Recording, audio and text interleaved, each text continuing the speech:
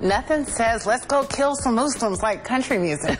But I mean, there's plenty of country music that doesn't have that message, right? Are the Republicans interested in a perpetual state of war? Do you hate Obamacare more than you love your country? Does Rush Limbaugh hate this country? And are you smart enough to be president of the United States? Who is the more dangerous player on the world stage right now, the supreme leader in Tehran or Bibi Netanyahu? How are jihadis able to create this jihadi cool factor? Don't Republicans realize they're on the wrong side of history? Don't Republicans realize they lost the election? If I could just get your autograph. Are conservatives afraid of athletes expressing their First Amendment rights? Are conservatives the new Confederates? Do they still count blacks as three-fifths of a vote? You think you're getting the Anita Hill treatment here? Was that racist? Was that racist? Would you quack for us? You want to take a swing at someone for calling your old man a liar? Do you think there is a limitation we're suffering from in terms of the racial diversity of these emojis? Is this a case where this group has now taken it one step too far? What about